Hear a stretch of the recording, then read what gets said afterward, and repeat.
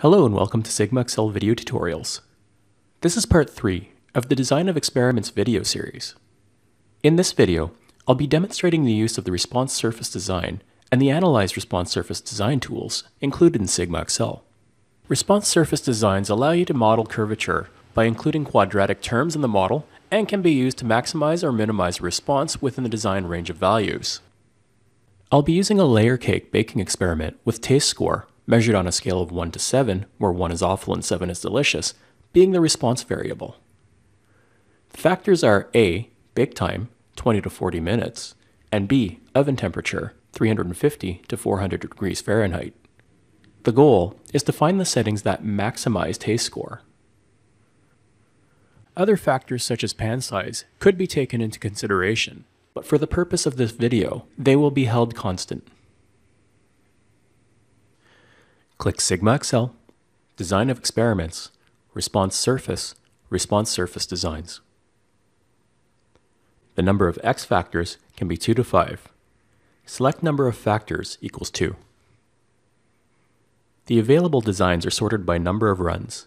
Increasing the number of runs allows for a uniform precision or blocking, but we will select the design with fewest runs, the 10-run central composite design, 2 center points.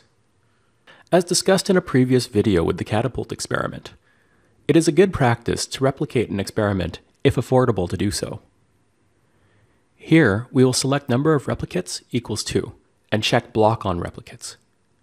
Blocking on replicates allows us to perform the experiment over a 2-week period, with each block corresponding to week number. Change the alpha axial value option to face-centered, alpha equals 1. This simplifies the design to a 3-level design, rather than a 5-level design with alpha equals 1.414. The trade-off is that we lose the desirable statistical property of rotatability for prediction. Now I'll enter factor names, level settings, and the response name.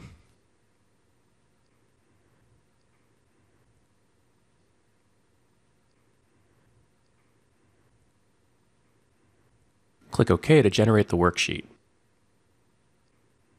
As with the 2-level factorial screening design that was demonstrated in the previous video, information about the experiment can be entered in the fields provided at the top of this worksheet.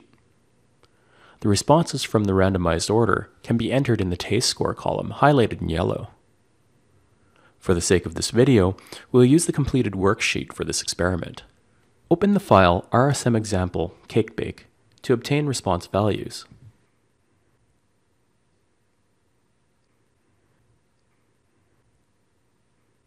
Click SigmaXL, Design of Experiments, Response Surface, Analyze Response Surface Design. We'll use the default Analyze settings, all terms in the model including the block term, to start. Click OK. The resulting analysis report is generated. This model looks very good with an R-square value of 99%. The standard deviation, experimental error, is only 0.19 on a 1 to 7 taste scale. All of the model terms are statistically significant with a p-value of less than 0.05, but the block term is not, so it should be removed from the model. Note that AA and BB denote the quadratic model terms. Click Recall Last Dialog or press F3. Uncheck Include Blocks. Click OK. The revised report is generated, with the block term removed from the model.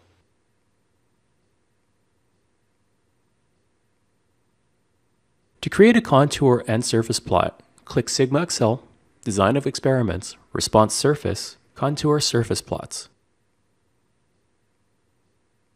Click OK. The contour and surface plots are generated. This contour plot shows us that an approximate maximum taste score can be obtained with a bake time, factor A, of 23 minutes, and an oven temperature, factor B, of 368. Now we'll use the predicted response calculator. Click on the Analyze 2-Factor RSM tab. Scroll across to view the calculator. Enter 23 for predictor A, which is bake time, and enter 368 for predictor B, which is the oven temperature. These initial settings were determined from the contour plot as an estimate to yield a maximum taste score. Excel Solver may also be used to get a more exact solution. Click Data, Solver. We want to maximize the taste score response, which is cell M26. Set objective M26 to max by changing variable cells, the actual settings, K26 and K27. Cells L26 and L27 are the coded settings, and are constrained to less than or equal to +1 and greater than or equal to -1.